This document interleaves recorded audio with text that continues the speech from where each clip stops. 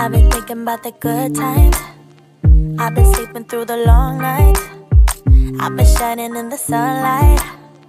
I've been thinking how I'm alright. Hello everyone! Welcome to Kris. Picture time! Mga kids, it's already March na! So it's another day na naman para magturo ulit si Teacher Christine. Are you ready na ba? Wow! So, let us start with the prayer. So, ipikit na natin ang ating mga mata. Lord Jesus, salamat po dahil sa another day na naman para magturo ulit si Teacher Christine. Samahan mo kami na maintindihan namin ang iyong salita. In Jesus' name we pray. Amen. Ayan, before makalimutan ni Teacher Christine, kumusta ang ating first face-to-face kids reflect game? Na-enjoy pa kayo? I hope na-enjoy kayo sa bonding with the Power Squads. At the same time, marami kayong natutunan at syempre, na-enjoy nyo ang mga exciting prizes. Wow! Ang saya-saya, diba? Dahil marami tayong natutunan sa ating first face-to-face kids reflect game. Ayan! Syempre, hindi ito huli. Marami pang susunod na face-to-face.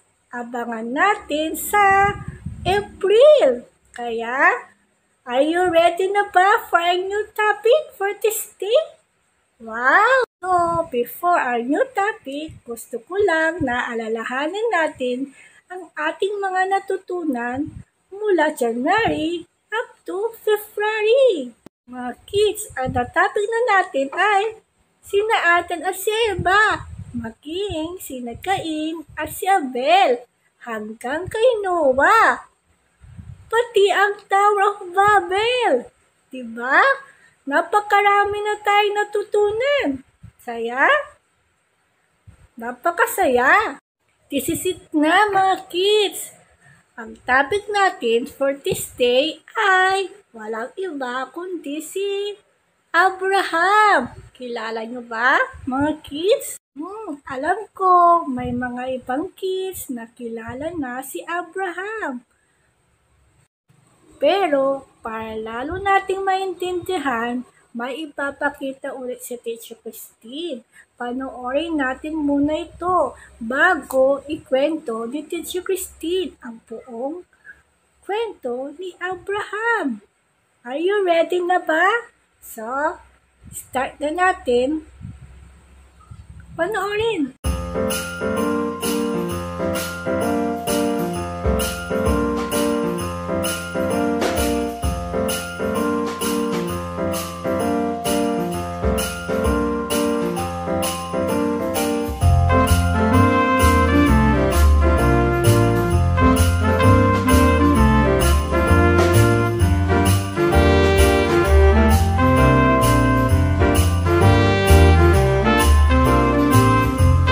Mga kids, ano ang napansin natin sa napanood natin?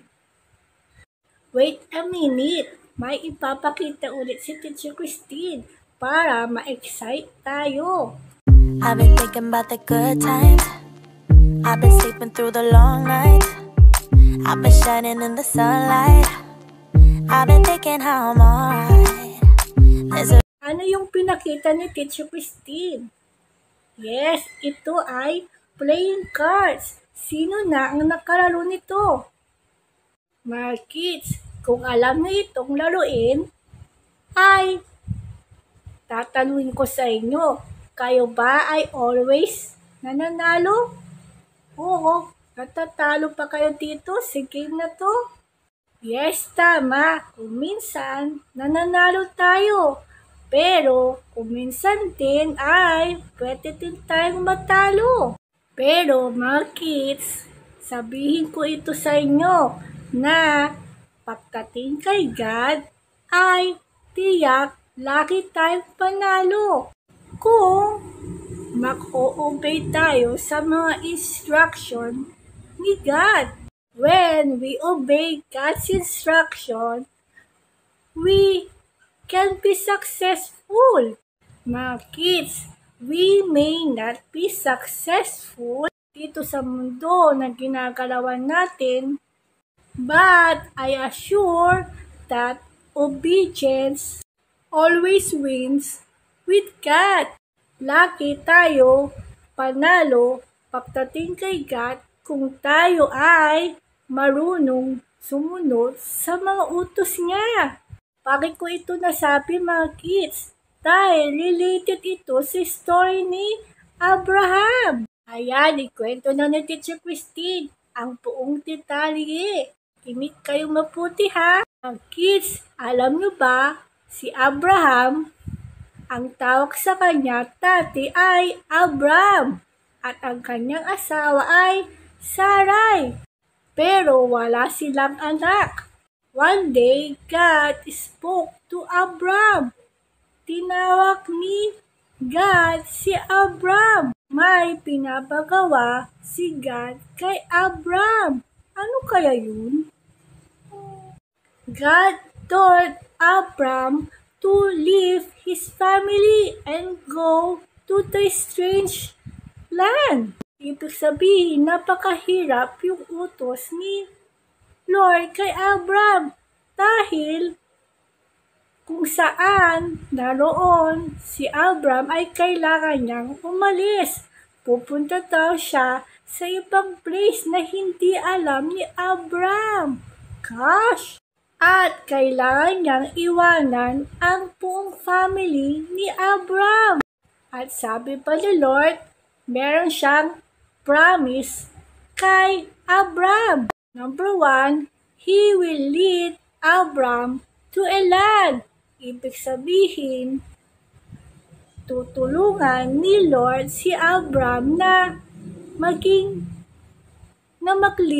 tungkol sa pupuntahan niya na siya ang mamumuno. Wow! Number 2, He will make him a great nation. Wow! And number 3, he will have a great name. Wow! At ang pang-apat, all his families of the earth will be blessed through him. Wow! Amazing! Mga kids, tingin nyo, sumunod pa si Abram kay God sa kanyang inuutos? Yes, tama! Sumunod si Abram. Mga kids, 75 years old si Abram nung umalis siya sa kanyang place. At kasama niya ang kanyang asawa na si Sarai, making si Lot. At pumunta sila sa Kanaan. Doon sila nagstay hanggang tumating ang taghirap. Then, Abram and his wife, pumunta sila sa Egypt. Mga kids, before pumunta sila sa Egypt, pinagsabihan ni Abram si Sarai na sabi, bakit kaya nagawa ni Abram yun? Kasi napakaganda si Sarai at tiyak papatayin si Abram kung malalaman nila na sila ay mag-asawa. Kaya nagpanggap si Sarai na kapatid niya si Abram. At dahil doon sa nasabi ni Abram na sila ay magkapatid, kung kaya't ang hari ng Egypt ay prines si Abram. Binigay ang lahat para sa kanya. After na naganap yun ay may biglang nangyari sa Egypt. Nagkaroon ng black. Yun yung pangyayari na napakasama pagdating sa Egypt. At nagtaka ang hari, bakit nangyari ito? At kaya tinanong niya sa mga expert, sa priest, sa pari, tinanong ito. At na-confirm niya dahil yun sa ginawa ni Abram na nagsilungaling siya. Kaya pinalik niya si Sarai kay Abram dahil ayaw niya na may mangyari na masama sa Egypt. Mga kids, ano ang makikita nating lesson dito? Mga kids, para malaman natin ang pwede nating matutunan sa araw na to ay tatanungin ko sa inyo, is God trustworthy?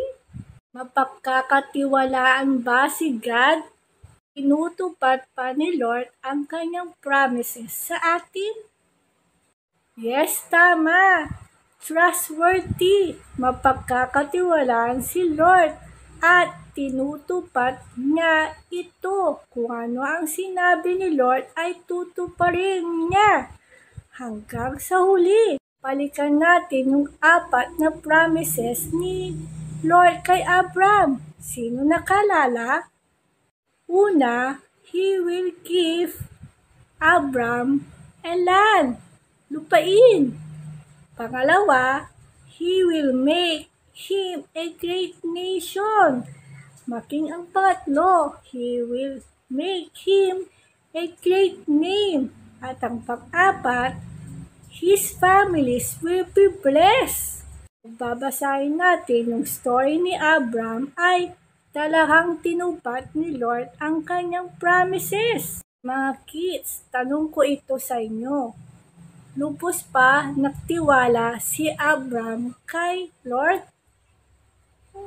Nagtiwala naman siya, mga kids, pero nung papunta sila sa Egypt, hindi nagtiwala ng lubos si Abram. Diba? Pansinin nyo na nagsilungaling sila. Inutusan ni Abram si Sarai na sabihin sila ay magkapatid instead na sila ay mag-asawa. So, makikita dito na hindi lubos nagtiwala si Abram kay Lord na proprotektahan ni Lord siya.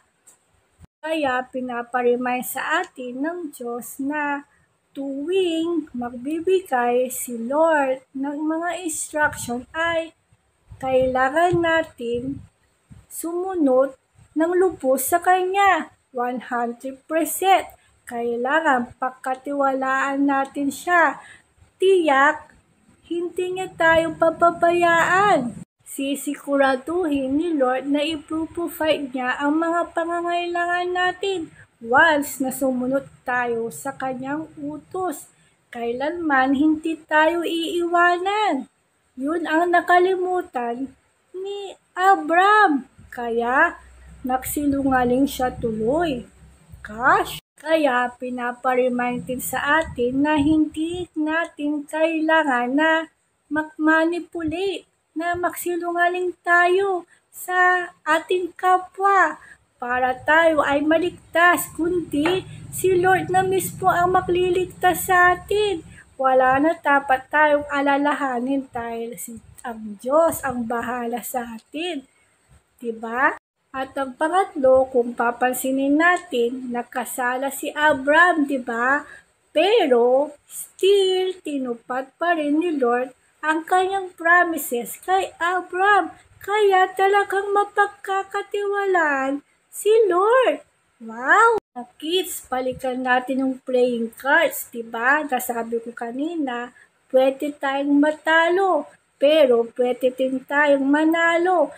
Depende sa taong yan.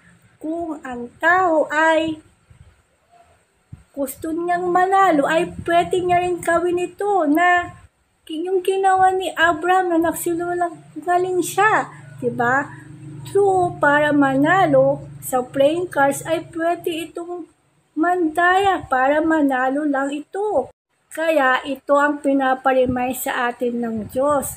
Ang paglalay, pagsisingaling, ang pag-cheat, pandaraya ay kasalanan.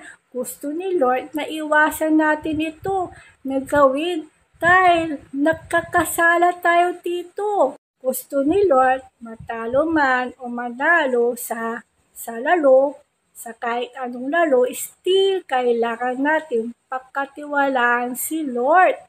Ano mang mangyari, diba? Mas gugustuhin ni Lord na matalo tayo sa isang palaro Basta wag tayong mandaya, wag tayong magsisinungaling.